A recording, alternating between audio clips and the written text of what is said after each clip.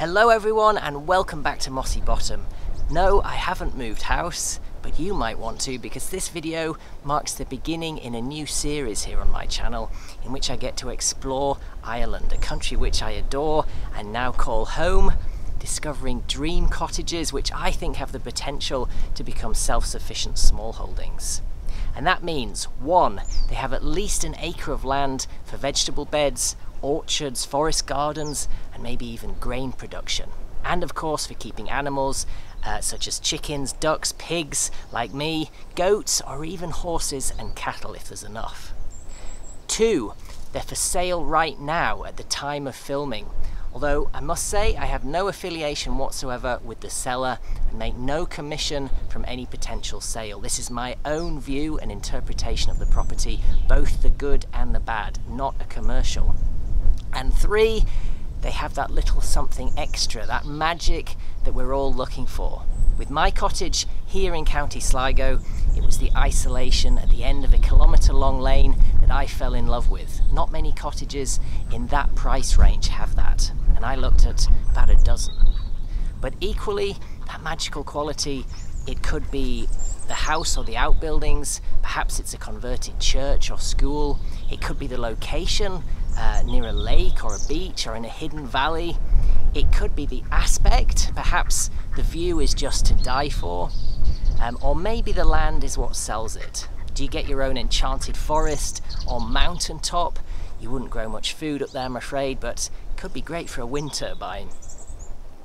The good life does not have to be a dream. With enough hard work, self-belief, and the right property to turn into a small holding or homestead, it can be a reality. That's exactly what I did right here 5 years ago. And the journey, which I'm still on, has transformed my life for the better. You'll find dozens of other videos on this channel about my life here in the west of Ireland, keeping animals, growing food, and all my creative projects. But this series is all about going on an adventure and discovering what else is out there. Even if you don't share that dream, you might just enjoy exploring this beautiful land with me. Finally, I'm going to try and use the experience that I now have after 5 years living here on my small holding to critically assess how suitable a property would be for self-sufficiency. We'll look at size and quality of land, the condition of the house and the outbuildings, and the work, time and skills needed to restore or convert them, the location, access to towns and nature, potential resources like hydro, wind, solar, or even grants, and of course the associated costs. I'm going to look at each property as if I was considering moving there myself, and that's what makes it so much fun for me. And in conclusion, I'm going to talk about who I think it would suit. A family, a couple, someone looking for full or maybe just partial self-sufficiency, working from home part-time or trying to turn the land and buildings into a business. I'm going to give it the full top to mossy bottom tour, and I cannot tell you how excited I am because this first cottage, as you've already seen in that snippet, is an absolute gem.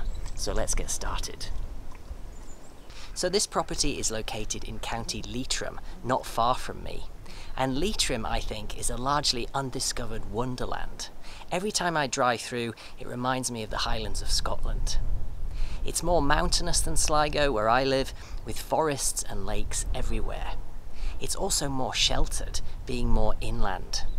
And that's an important consideration if you want to grow food outside. It does mean a degree or two colder in the winter though. Although the cottage is tucked away in the countryside near the town of Mohill, the nearest large town is Carrick-on-Shannon, which is a really lovely place to spend a day, as well as having every major supermarket and type of shop you could ever need. And if you've ever dreamt of touring the Irish waterways by boat, then Carrick, situated as it is on the Shannon River, is probably the best place in the whole country to do it from. Okay, this was the drive-in, and take a look at that sign. I love how it's described as interesting property. I'm not sure you'd find that written on for sale signs in the UK. From this point on, everything you see is yours. It's a long driveway bordered by rhododendron bushes and mature broadleaf trees. And just look what it gives way to.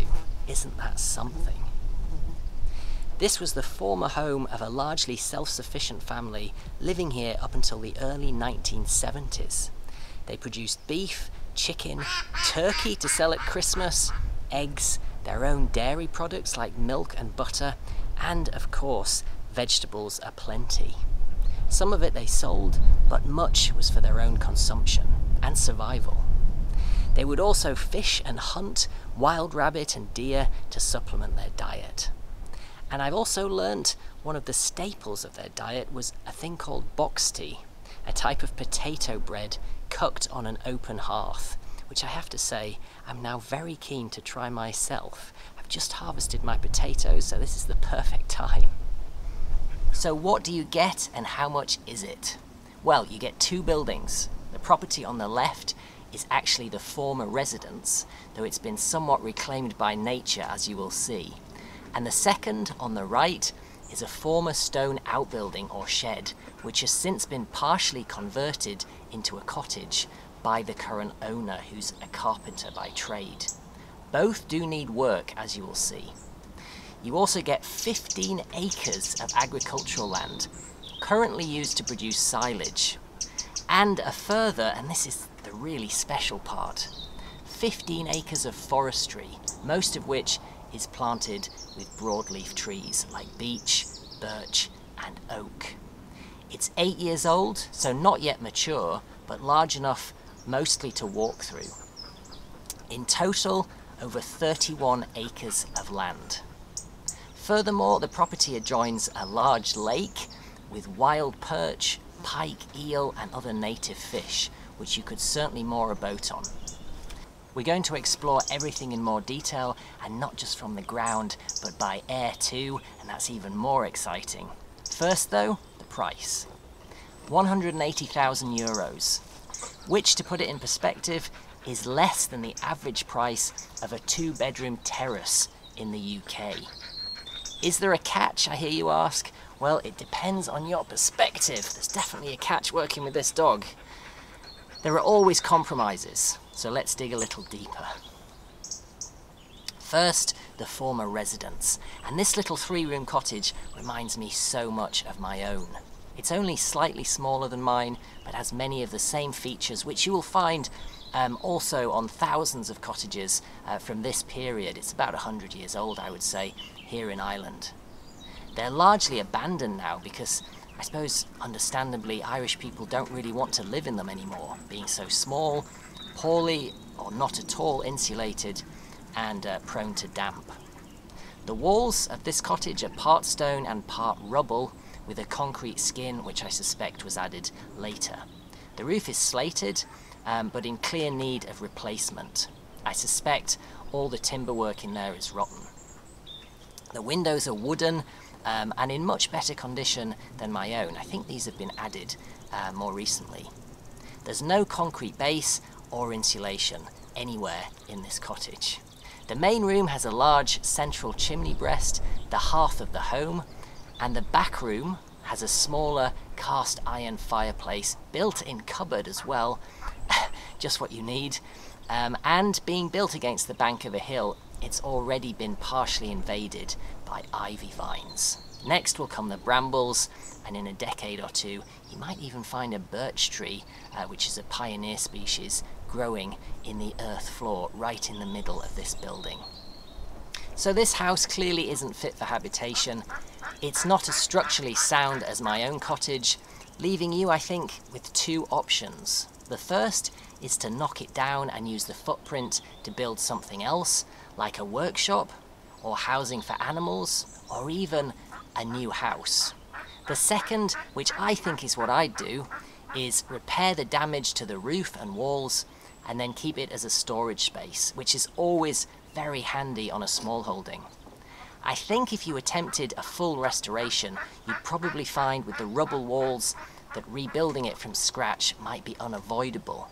So preservation for its historical value, which wouldn't cost much, probably would be my choice. next, the real fairy tale cottage, which, as I mentioned, is currently listed as an outbuilding. So if you wanted to live in this, and I certainly would, you would have to apply for retention to the planners, and that would incur a fee. The first catch? Well, maybe, but it's definitely reflected in that price, and I personally wouldn't be too intimidated by doing that. After all, the original house is a registered dwelling mere meters away from the cottage conversion. And that conversion is, from what I can see, done to a fairly high standard. So what I'd do is have a local architect or surveyor assess the cottage and hopefully confirm that it would pass planning regulations. If they produced a list of changes that would first need to be made, I'd price them out, or if I was unsure of anything, I'd ask a local builder to do that for me. I think from the research that I've done that the saving in that asking price would be far greater than the cost, both bureaucratic and practical, of turning this into a home. So, what needs doing?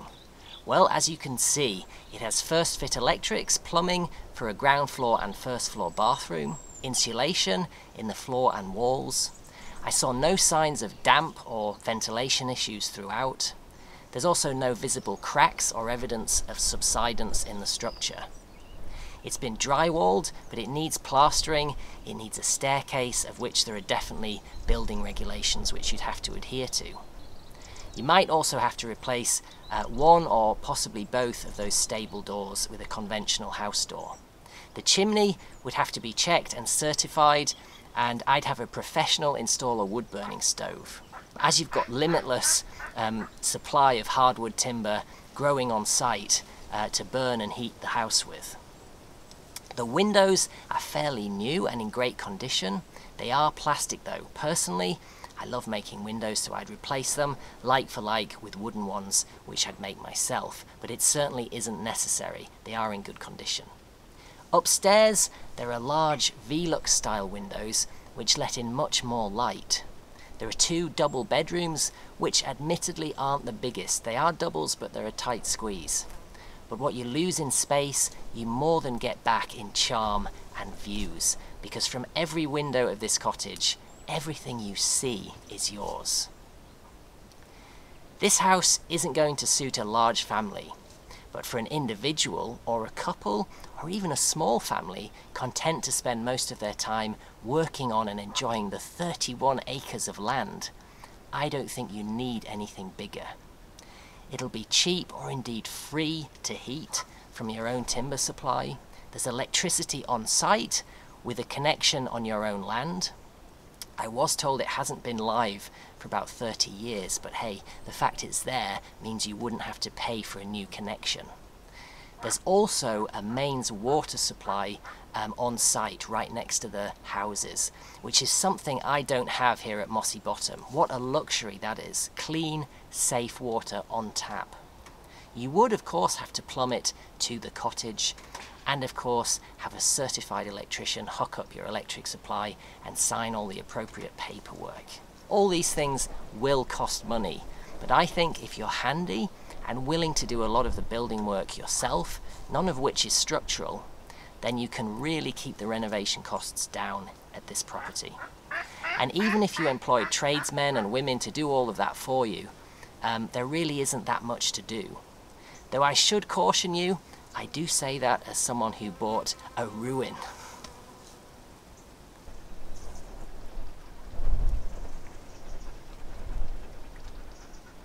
Next, the really fun bit, exploring those 31 acres. First of all, the only other outbuilding on site, which, you've guessed it, is the old privy. There's still water in there. Not quite sure where it's coming from. I guess maybe it's plumbed in. You're definitely not going to get a more private bathroom than this. There's probably not another human being for miles around. There is incidentally a septic tank here too, but it would, I'm quite sure, need replacing if you did want to have flushing toilets.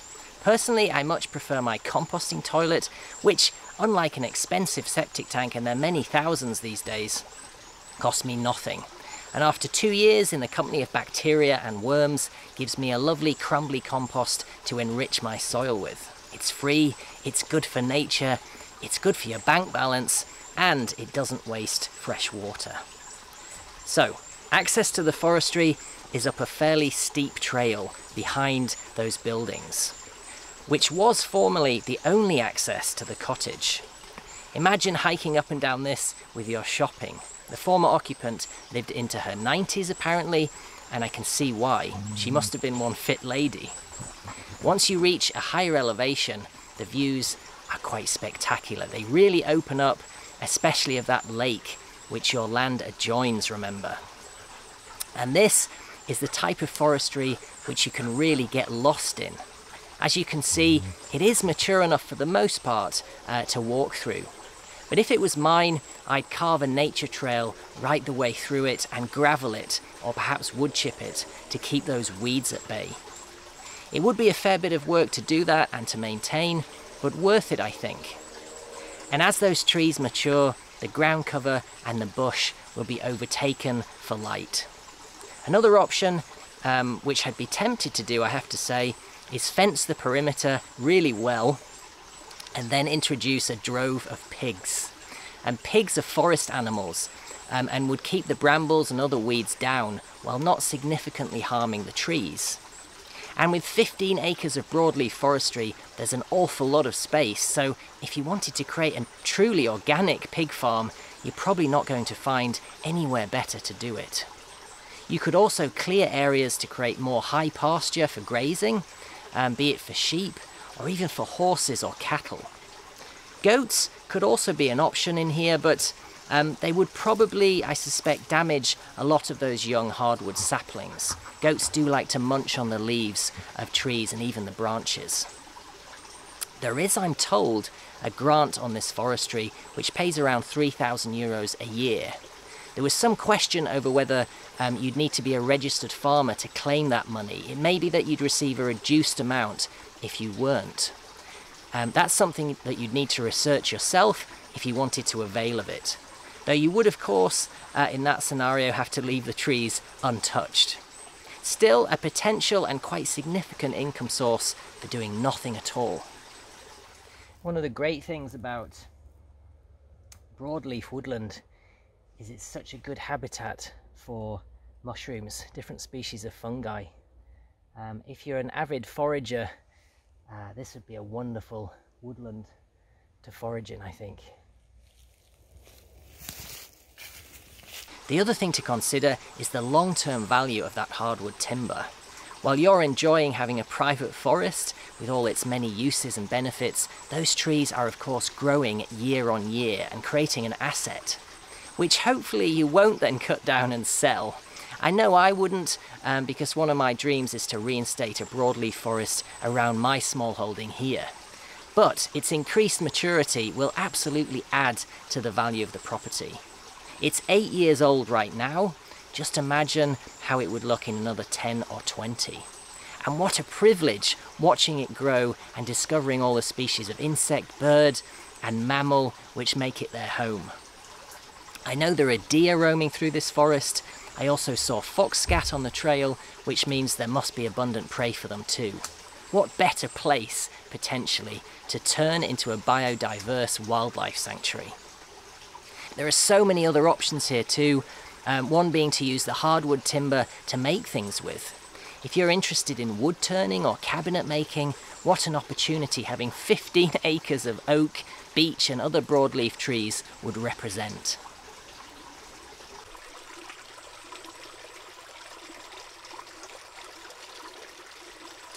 And now let's head back to the cottage and explore the 15 acres of pasture, which is all located along either side of the drive as you approach the buildings. And this potentially is where catch number 2 comes in.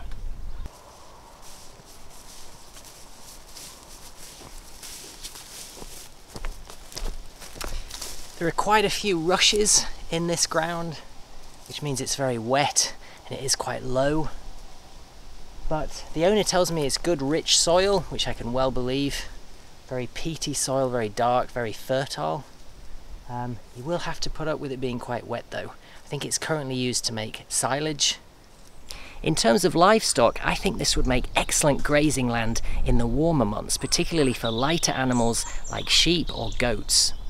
Cows and horses are liable to compact the already quite wet soil, which could exacerbate flooding in the winter. Rushes, which are inedible to most livestock, tend to grow in the imprints left by the hooves of heavy animals, which then fill with rainwater, especially in heavy clay-rich soil like this. So, in other words, the more you graze, especially with those heavier animals, the more rushes you get, the less grass and less usable the land becomes. Because this whole lowland area is a potential floodplain, I would only graze it lightly in the summer, perhaps keeping the bulk of that 15 acres as a source of hay or silage for winter feed. That way, if you wanted to keep cows or horses, you could bring them in over the winter or keep them on the higher ground behind the buildings. In terms of horses, you could create your very own bridleway through that forest, which is all high ground, so it wouldn't flood. And what better place for walking them than through your very own 15 acres of broadleaf forest? Not to mention, they'd never be short of winter feed if you did it that way. You could also experiment with growing barley or even oats, which I think is more tolerant of wet soil, and definitely thrives here in Ireland. An acre or two of oats every year would go a long way towards self-sufficiency, both for you and your livestock. The further down that path you go, though, the more equipment you need to process it. But with this amount of land, true self-sufficiency is technically possible, I think. Heck, you could even, in theory, grow wheat here. It's not the perfect climate, of course, or even the perfect part of Ireland, but you would, I think, get a crop. Maybe you could also build a windmill to make your own flour. There's no limit, is there? From my perspective, one of the great things about this land is the perimeter of mature and semi-mature trees which surround it. As a vegetable grower, and you can see my veggies behind me here, I know just how limiting those strong Atlantic winds can be to your crop. All it takes is one heavy storm in the growing season and they're all blown over. So having an established windbreak like that is a big advantage if you want to grow outdoor vegetables. And I think this truly would be an excellent place for an organic vegetable farm, especially with that rich peaty soil.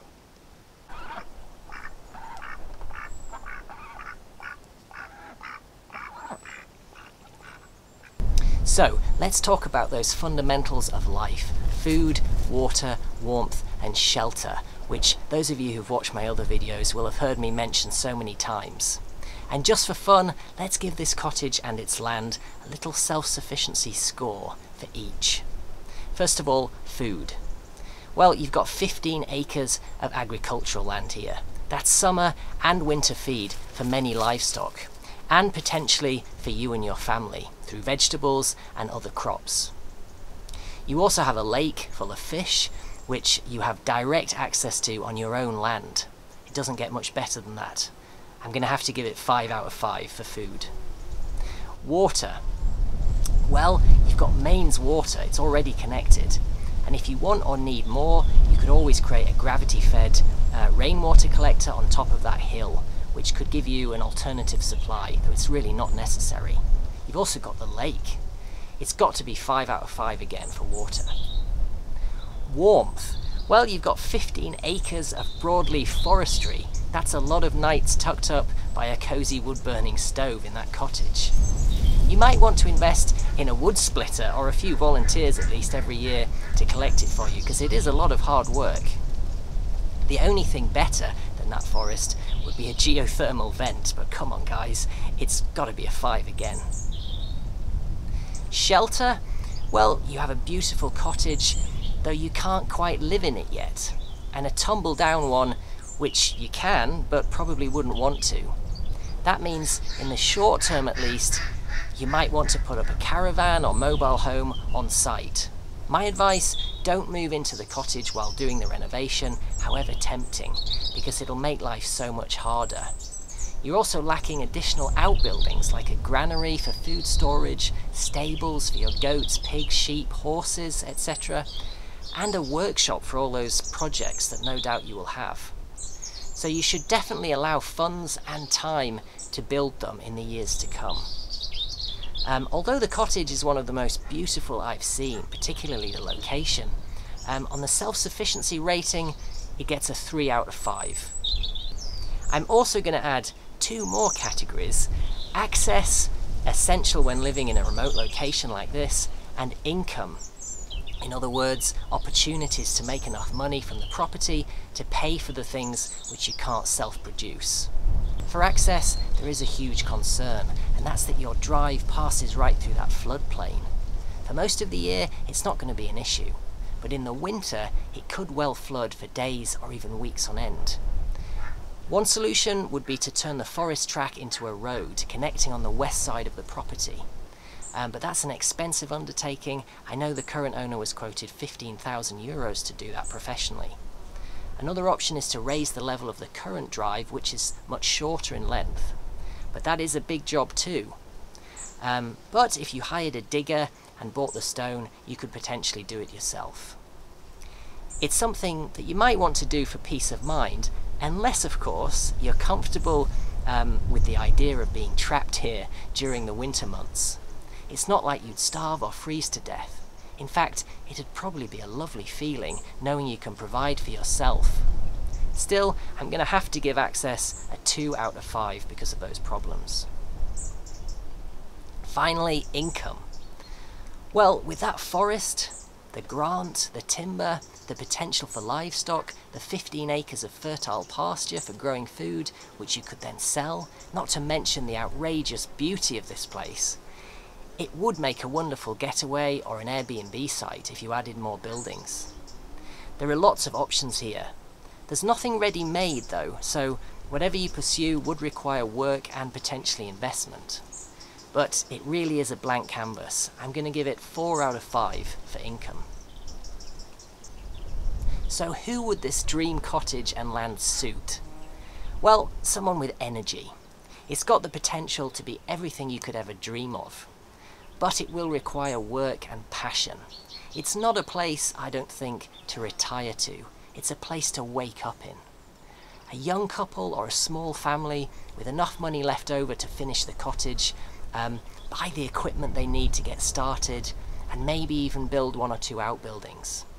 And of course, the motivation to learn all the many skills they'll need in order to make this life a success.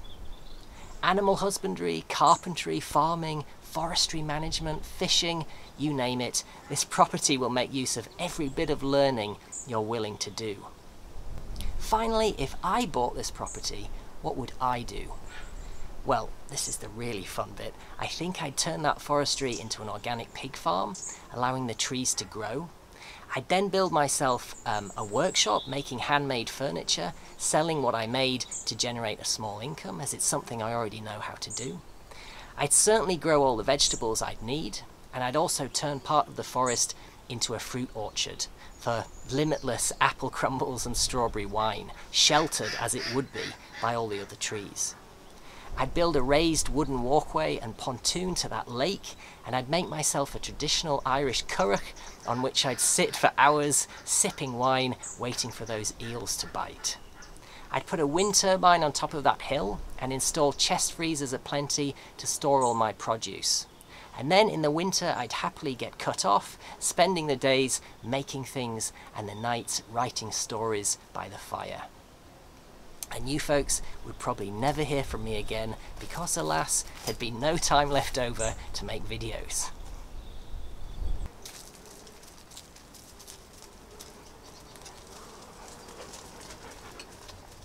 Okay folks, that's just about it. I hope you've enjoyed this first episode in what I think will be a regular opportunity for me to explore Ireland. I can't wait to make the next in this series. Who knows where it'll take us. If you have a property which you think might be suitable, with at least an acre of land and a little touch of magic about it, whatever that may be, then get in touch. But remember, this isn't a commercial, so expect my true, unbiased opinions.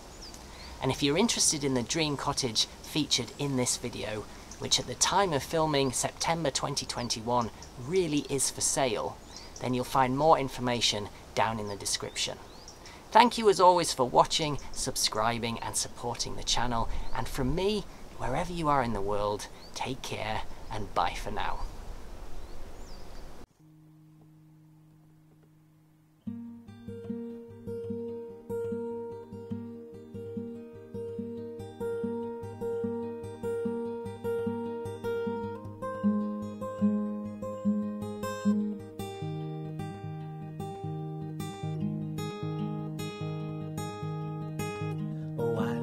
Born in a Quaker town where folks worked good and hard for the ones they loved and God above. Each day they punched their card, and when evening came back home again, they'd rest a while and say, "'Tis a hard old life, but for kids and wife we'll work as another day."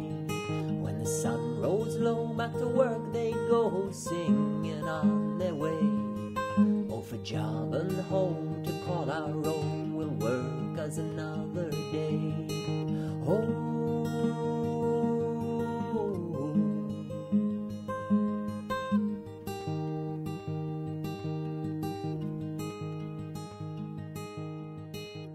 I grew up. A country which I adore and now call home. And that fly landed right in my eye. Bugger.